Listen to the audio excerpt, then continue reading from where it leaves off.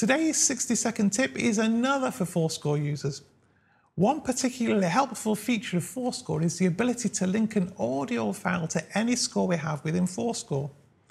I personally have found this great when I'm learning a piece and I want to listen to a performance of it whilst watching the score without needing to go through any of my music library separately.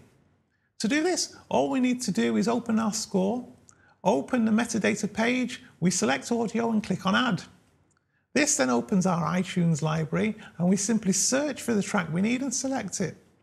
Then whenever we open that score in ForScore, we can directly access the track and play it back from within ForScore. This is something I find super helpful. Give it a try.